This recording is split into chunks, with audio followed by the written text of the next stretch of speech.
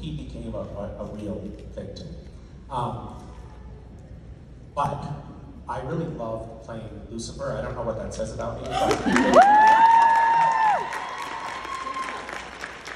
there was just something about that I loved. Mark Pellegrino, who had sort of set the table for that character, told me, like, in every scene, when I go into every scene, I'm looking at the other characters thinking, I either want to kill them or fuck them.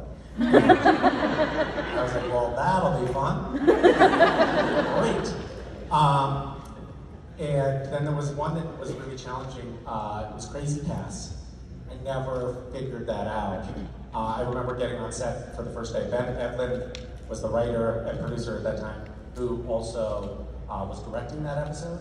And we went into like the first scene. He was like, okay, so let's try it where you're like really manic and really crazy, and like really like clownishly crazy. So we did a take, and he was like, he came back in and he was like, okay, let's try one where you're really subdued and really casual.